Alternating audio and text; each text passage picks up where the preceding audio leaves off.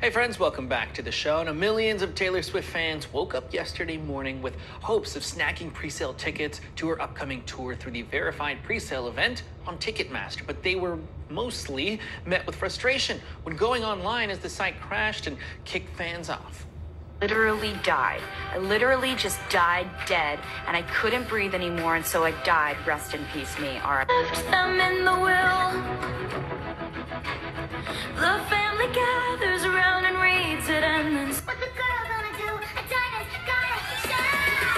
So you silky jewel when I walk in the room, I can still make the whole place shine. Now, it's Swift's first tour in 4 years, by the way, since before the pandemic, with 52 total concert dates. Fans were hopeful after Ticketmaster announced that they were holding a pre-sale for verified fans only, something that's supposed to keep bots and resale sites from purchasing large sums of the tickets. But after fans waited for hours to become verified, only to be entered into a lottery to maybe purchase tickets for one of the top-ranked shows, many were disappointed and angry, frankly, after the site just, as we said, kept crashing. Minutes before the pre-sale event started, Ticketmaster's fan support Twitter account said this: "We are aware fans may be experiencing intermittent issues with the site and are urgently working to resolve." Then, guys, hours later, Ticketmaster gave fans another update on Twitter, writing, quote, "There has been historically unprecedented demand with millions showing up to buy tickets for the Taylor Swift Tix pre-sale." Chaos like this surrounding ticket sales, it's nothing new, it's nothing uncommon, especially in recent years. Buying concert tickets has become increasingly competitive and expensive when Ticketmaster and its now parent company Live Nation merged together in 2010 and took over a growing share of the music business. So, guys, let's bring in Krista Brown, Senior Policy Analyst at the American Economic Liberties Project, an antitrust nonprofit. Hey, welcome to the show. Now, this isn't the first time, I guess, we've heard upset over fans struggling to get access to tickets or rising fees associated with buying them through the site. Do you think that Ticketmaster could have handled the large number of people on their site differently, or was it just an influx that was unstoppable and nothing could be done to fix or prevent it? Well, as you said, it's really not the first time that this has happened. And I don't think the question is really if they could have, but it's why they didn't. And it's because they have this monopoly control of the ticketing services. And they're not afraid of losing their customer base or these Taylor Swift fans because the fans have nowhere else to get the tickets. They can go maybe to the secondary marketplace and get them for tens of thousands of dollars, but Ticketmaster's control of the primary market makes them unafraid of their lacking services. All right, let's stay there on that topic. New York Democratic Representative AOC Alexandria Ocasio-Cortez, she posted on Twitter this daily reminder that Ticketmaster is a monopoly. Its merger with Live Nation should never have been approved, and they needed to be reined in. Break them up. All right, so is there anything that can actually be done legally to break up the company since they merged more than a decade ago? I know that we're all, suffering from issues that come from a monopoly like this, but what can actually be done? Yeah, well, there are a few things that can be done. Number one is what AOC said, and it's that we can unwind the merger. My organization is part of a coalition that recently launched called Break Up Ticketmaster.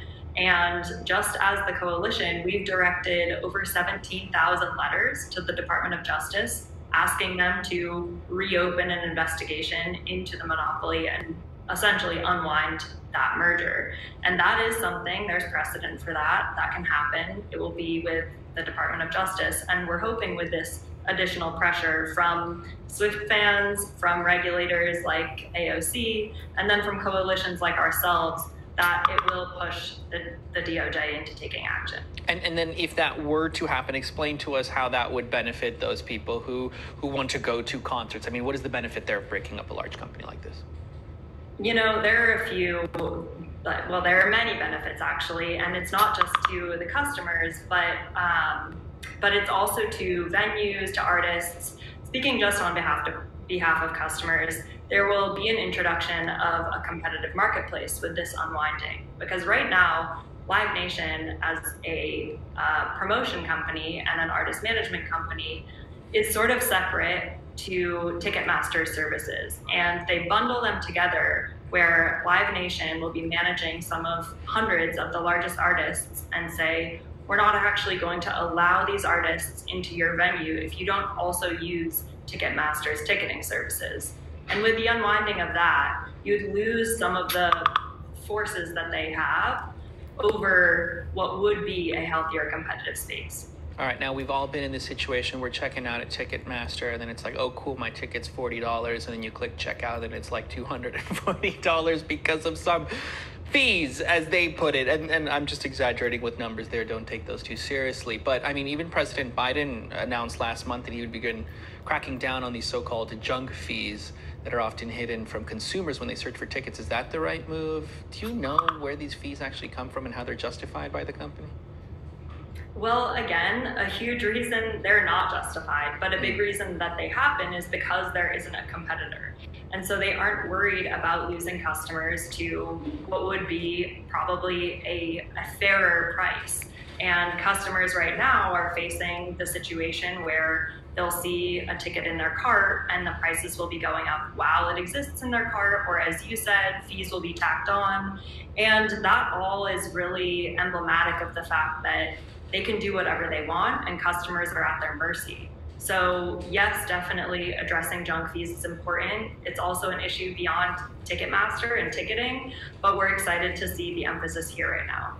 Krista Brown, thank you so much for coming on the show. We appreciate it. Answer to those Slack messages. We'll be right back after the break.